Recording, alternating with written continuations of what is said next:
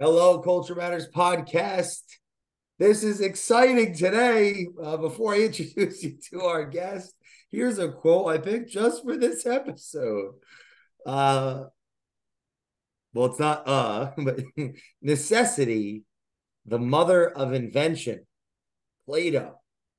My dear friend Brian Hess is back again, founder of the Payment Group, top contracting school, friend to the Culture Matters podcast, mentor to many.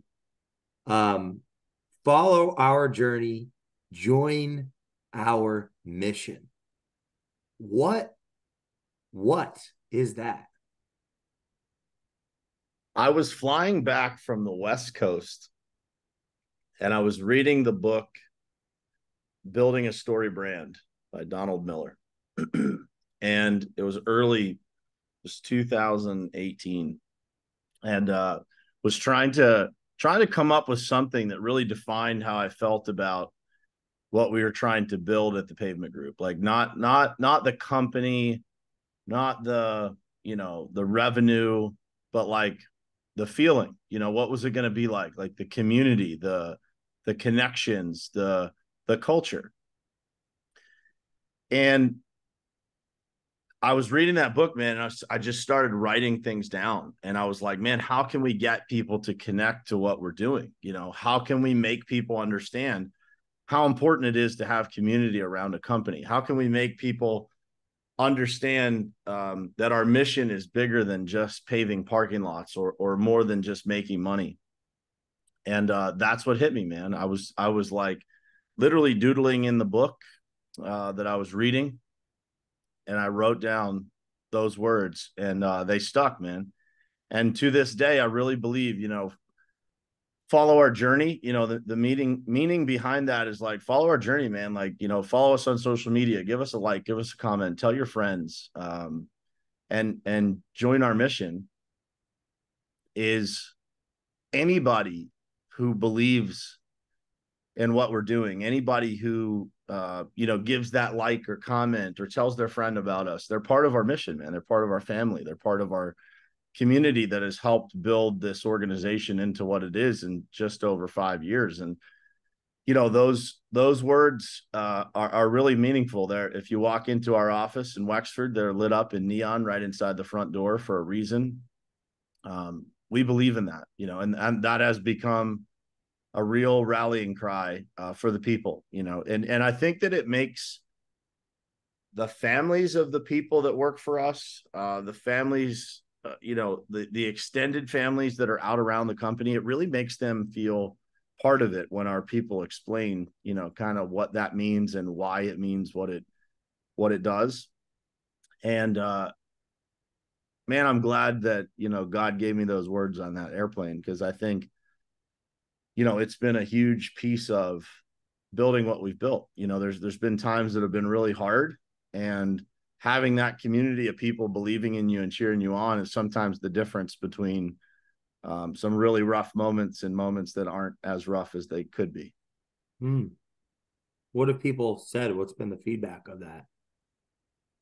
I think they, the most frequent is that people just enjoy watching. They enjoy following our journey. They love watching us build. They love the transparency of how we share things. And they like feeling part of the mission. We've got I've met plenty of grandparents of our team members, and they all comment about, and it's interesting, 70 something, 80 something year olds talking about how they follow along online and watch what we're doing. And they're so proud of their grandson or granddaughter for being part of an organization that's not just trying to be successful and in business, but also making people more successful in their personal lives, and most importantly, giving back in the process. This mission. What is the mission? The mission of the Payment Group is to improve people's lives in every aspect that we possibly can. So it's giving a better experience for our employees than they've ever had being a part of any other team. It's simplifying the complicated problems that our customers have, trying to manage the things that they have to manage in managing hundreds or thousands of parking lots. or roads. And it's simplifying the complicated nature that our subcontractors, one team partners go through trying to run their businesses. So it's adding value and improving the lives of every single person that they touch. And, we talk about this every week, but it's like when people experience the Pavement Group, they feel different. They know that there's something unique about it. And we hear that from our customers a lot. The competitors or people that are trying to prospect the customers that we do business with, our customers refer them to us. They say you should do business with these people, and a lot of times they say like, oh, we don't want to do business with national contractors or general contractors. And I've had several customers send me screenshots of conversations that they've had with these contractors saying, give these guys a shot. They're different. We've experienced some of the things that you have too, but these guys are different. And that's really our mission, right? Is to be different, to be an example, to show people what it looks like when you stay true to your principles and values, and you do the things that really genuinely improve people's lives on a daily basis. What comes to mind, that quote earlier in the show, necessity is the mother of invention. What comes to mind? Our technology comes to mind. When we started this company, I always knew, I was doing what we refer to as pavement assessments. We were assessing properties and giving customers data that they hadn't received before. I was doing that when I worked for other people. I had spreadsheets, I had, old school maps, things like that. And when we started this company, I knew that would be the difference, right? It would be the way that we could really improve people's lives by helping them manage complicated portfolios that allowed them not just to have a better life, but we would have a better life in the process, because we would get more revenue from every customer. We'd have a really healthy revenue per client number, and that helps build a company really well. And so I started, selling this vision of, man, what if we could give you all the data that you needed to be able to do the things that, are really complicated for you in a much simpler process. And they were all ears, man. Every customer was like, yeah, how do I get that? How do I do that? How do I get the information? And, we were doing it on Excel spreadsheets and Google Maps and, all the old school things that were free. Cause back then we didn't have 2 nickels to rub together to invest into technology. Right. And, it got to a point where we had so many that we had sold, we couldn't keep up in the manual nature of how to do that. And so, my partner, Mike Hukim, went after it, just went home and taught himself how to program, and built the very first tool that, we were able to use with our clients to simplify that process. And so, sometimes it's the innovation comes from necessity, right? It comes from, we know what the client needs.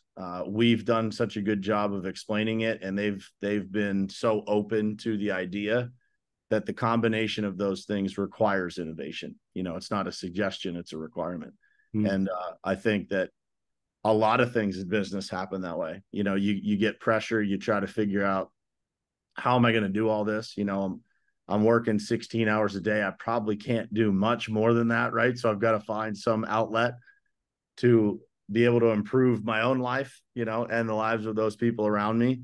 And so, yeah, that is the first thing that comes to mind, man. We talk about that all the time. Like, thank goodness that we were selling out over our own capacity in the beginning, because, it led us to this point of, having one of the most innovative solutions in our industry to be able to offer clients. What do you think the lesson is there in the selling? You're selling, I wrote this, that we're selling over capacity. Yeah, I think, anybody who's building a business, you're going to have moments where, you're definitely testing your limits of what you're capable of doing. And, if you're not, you're probably going a little bit too slow. And I say this to our team still to this day. There's a balance between being aggressive and being reckless. Reckless is a bad idea. Not understanding, because essentially the difference between those two, aggressive, you can handle, you can find a way to work through. Reckless is going to leave clients disappointed because you don't have any ability to be able to deliver at that level. And so for us, it was, really trying to get some of our lives back, some of our time back, the innovation. It wasn't to that point of irresponsible.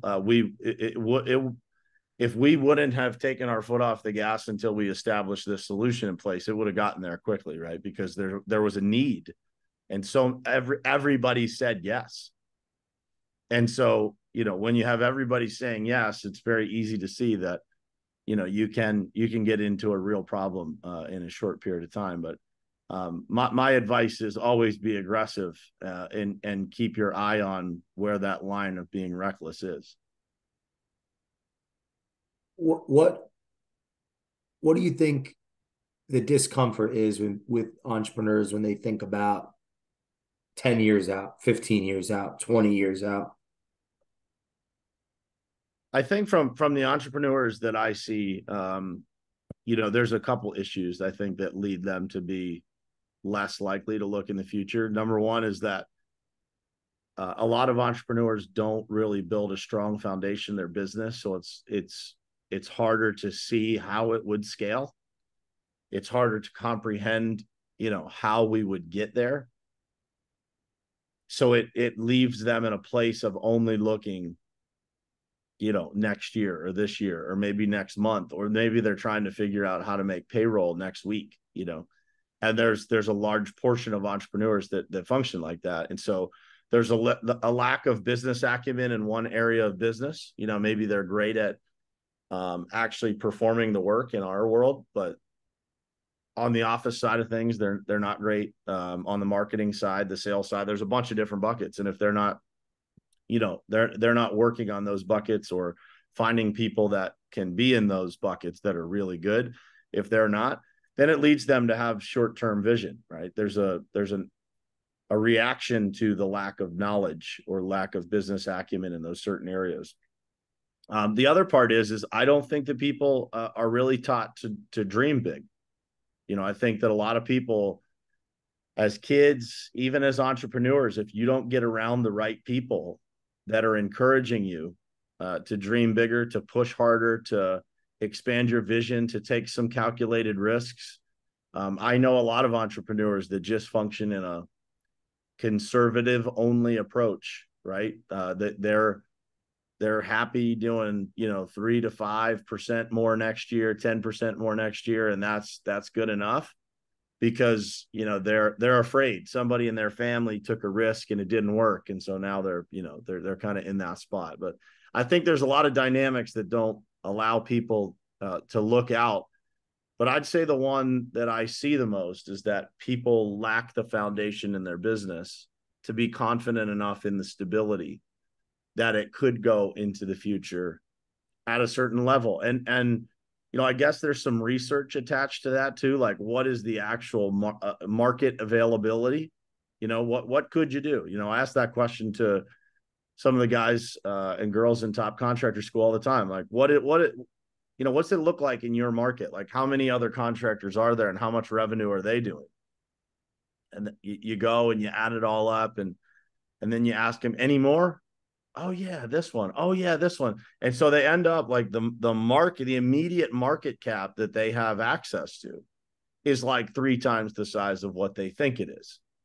And so, it's a combination of all those things. Like, you actually have to figure out, like, what kind of business are you going to be? And then how are you going to build a foundation today that allows you to put all of that revenue, to put all of those resources, to put all of that stuff on your shoulders and it not crumble under the pressure of what's ahead? Because, that's the deal, man. Every time you increase by, $10 million, $20 million, it's a significant, it's like creating a whole new business all over again in a 365-day period. And you do that over and over and over again. You reinvent yourself. And so I think that, for a lot of entrepreneurs out there, I think it's that's a good test for the people who are listening, is like, have you done that exercise? Have you looked at what's possible and how would I get there? I tell people regularly to build out their future organizational chart. What does it look like if you're a $10 million business? Okay, what does it look like at 50? What does it look like at 250? Because, it's good to see that vision. It's good to see how many people is it going to take to do this? And what ends up happening is their current business is more successful because they actually figure out, how much work volume can this one person in this position actually handle. You have to know that to be able to scale a company, right? And so all of that is relevant to why I think people don't look into the future enough, because they haven't taken the time to gain the knowledge, or maybe they just don't believe in the foundation that they've built to be able to get to that level. And it's a couple turns of the dial to be able to get it there. 2030. Who's following our mission or following our journey, joining our mission at that point? Well, it's an interesting thought every time that you start to, challenge yourself to think about that. When I look at, our projections of where we plan to be, it's like, I think about what's happened in 5 years. I remember sitting in a meeting with you and you saying, I think the comment was like, wow, that goal is we're only 5.6% of the way to where we are. And I looked at you and I said, yeah, dude, we're right now, 4 years ago or 3 years ago, we were 5.6% of where we are right now at this moment. Like, that's how much we've multiplied. Yeah, I remember that. And so, it's wow. Eli and I were talking about this on our flight last night on the way out to Arizona here. It's so interesting, man, how you can only see as far as the capacity that you have in the moment. And so, when you're doing $3 million a year, it would be pompous. It would be irresponsible to be able to say, we're going to be a $5 billion company, right? Like, when you have nothing to back that up, right? No knowledge, no exposure. You haven't done the research yet. But when you get to a point where you start to see the real capacity of the market that you're in, the real need, the different verticals, and you take the time to build out a vision and a forecast of like, what is actually out there in this vertical? Like, how much money is being spent and how could we participate in that? What percentage will we want to participate in? Who's a good customer for us? How could we add value to these clients and people? And when you start breaking that down systematically, it just makes a lot more sense as to how you would get there. And so it doesn't seem unbelievable. It doesn't seem, arrogant or pompous. It seems like, well, that's probably just what's going to happen if we do what we say we're going to do, and we continue to build the foundation, and we continue to lean in to the discomfort of new things, and new ventures, and we're willing to, as we always say, not eat the marshmallow, right? We're willing to keep investing, right? Keep investing back into the business. The multiplication of what happens on the back end of that, it becomes undeniable. It's like, you start to get the right people in the door. You get more salespeople. You start to look at the equation and say, okay, this is how we get there. This is how many salespeople it's going to take. Eli just said to me yesterday, I used to think that it would take, X number of salespeople, because I was thinking, our sales folks would sell, a couple $1 million a year was his vision of what was good, $2 or $3 million. And now he's saying like, dude, I don't actually know what the cap is, but I can see 10 to 15 per salesperson in our organization. Well, think about that. Do the math, right? Let's just say that it's 6 times, now his vision is 6 times bigger, 7 times bigger than what it was. Well, that's an easy path to say, okay, well, if we're, saying 50 million today, then 350 million isn't out of the question, because we've just cracked one of the codes of how we're going to multiply revenue without having to multiply headcount out, right? Like, we're going to build around these strategic salespeople to be able to create that revenue flow. And so those are the things that really excite me, man. It's like when you figure out a new combination of a lock in business, and you watch the people around you start saying, like, now I can see the path to $1 billion in revenue. I can see the path to where it's at. I can see how all of these other complementary things that we've got going on that are attached to our business, how they're feeding the revenue, how they're feeding, they start to unlock those things. Now it makes sense, because now we're shaking hands with different people. We're walking into different rooms. And so now just imagine, man, like when I started this business, I thought that a big customer was a couple of $1 million a year. Now my vision of that is completely different. And so now I'm finding myself making decisions that get me into the rooms that put me in front of the customers that are not 7-figure customers, 8-figure customers. I've yet to find the place that's a 9-figure customer that I feel comfortable saying that, but I know where it's at. I just haven't made it to the conversation to validate that. So now you know where that's at. I know where it's at, but I haven't successfully gotten into the room to have the meaningful conversation to say that's a real $100 million revenue opportunity. But I know where it's at, right? I've had enough surface level conversations. Now I got to keep swinging the axe, right? How important is it to know where it's at? Well, if you don't know where it's at, you certainly can't find it, right? And I think that one of the key things that the responsibility of the CEO is to find those opportunities, is to take the time that we have to think. Our responsibility is to think on behalf of the organization, to take that time to discover those things, to take the time to dig into those things, to take the influence that hopefully everybody that's in that position has established. If they haven't, they need to establish it, so that when they walk into those rooms, somebody's willing to have that conversation with them, and that their integrity is high enough that people would be comfortable referring them, right? And so, when you start to ask the right questions and you listen to conversations and you add value to other people, which is what has happened to me, is I've added value to so many people over the years that people try to find a way to pay that forward to me. And so those introductions that have happened over the years, they were just natural introductions where, I got into a conversation last year that led to what I'm saying now, $100 million revenue opportunity. That's just from conversation and knowing what somebody did in their career and them asking me, well, what do you guys do? And I explained to them, and they said, when the time is right, when all of these things align, give me a call and I'm going to introduce you to the right people. And so, to this point, I've just been patient building what it is that was the vision of, how, because that last year at that time, we couldn't handle $100 million opportunity well. So now what we're building and what we're rolling out right now in real time, once we master that, and we test it and make sure that everything works, like by the end of 2023, we'll be able to walk into that room, have a meaningful conversation, and look those people in the eye and know for sure that we can handle $100, $200, $250 million worth of work effectively. Now, it doesn't mean we can handle that like tomorrow, right? In an instant.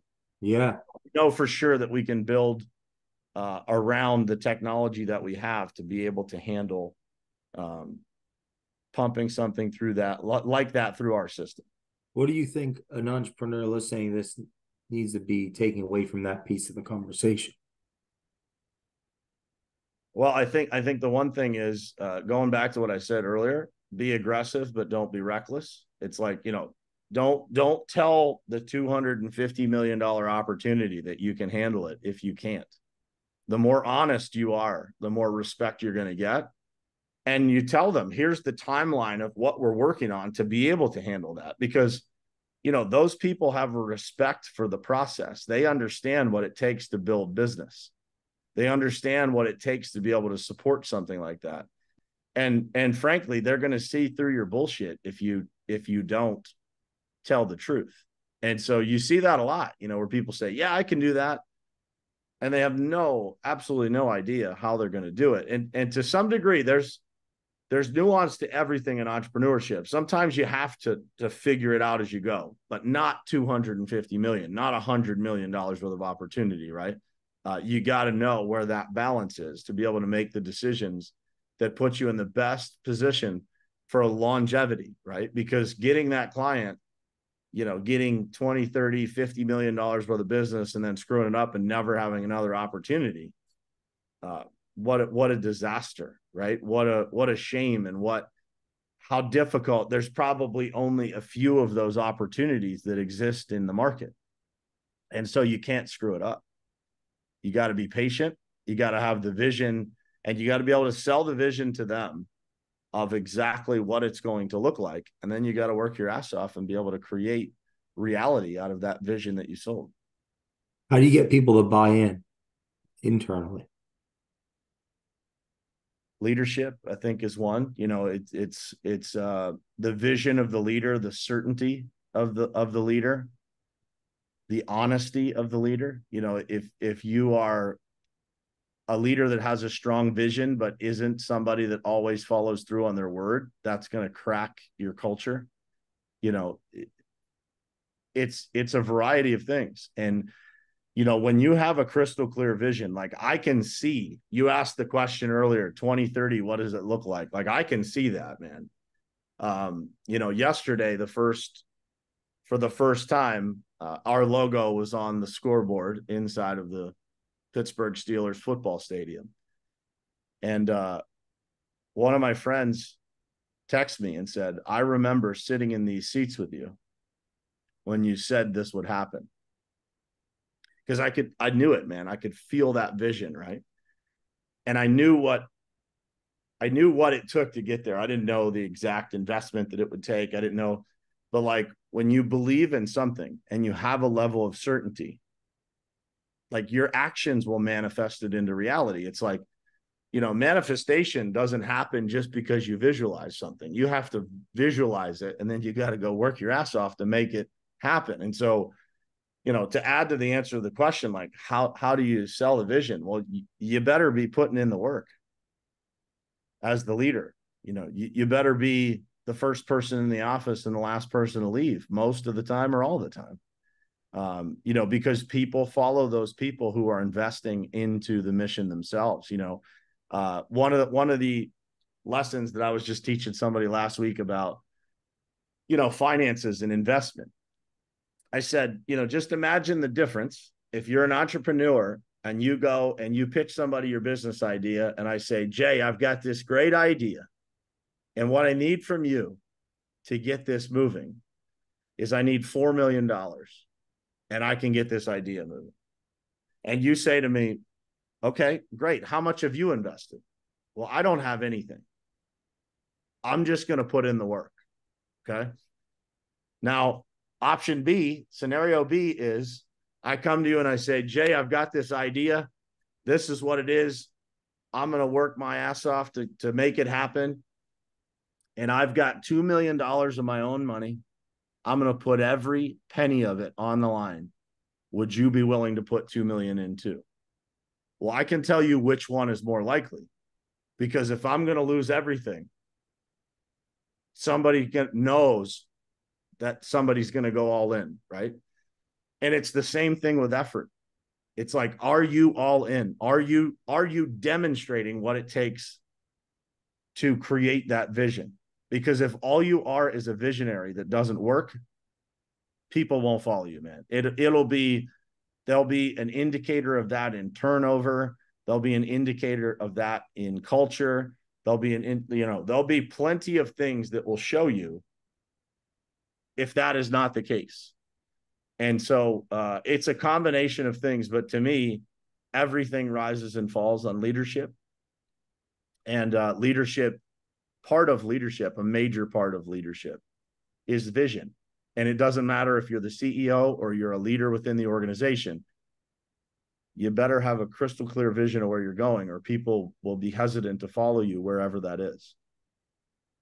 How can someone that's listening, they consider themselves the visionary? How do they know if they're not? They think that they're putting the work, but they're not. I mean, I think it's a gut instinct, man. Like, do you feel, one of the things that I've done for years, my planner, on the bottom left page of my planner every day, there's a W and there's an L. Did I win today or did I lose today? And winning, I can check that box if I feel good about what I accomplished today. If I left it all on the field, if I did the things necessary to move our mission forward, to help our employees. My goal is to make as many wealthy people within our company as I possibly can in the process of executing all of this. Well, if I'm not moving that mission forward in a day, then I lost, right? And so for me, over a period of a year, there's going to be a handful of days that I lose. There's probably going to be, 20 days over a year-long period that I don't check the box.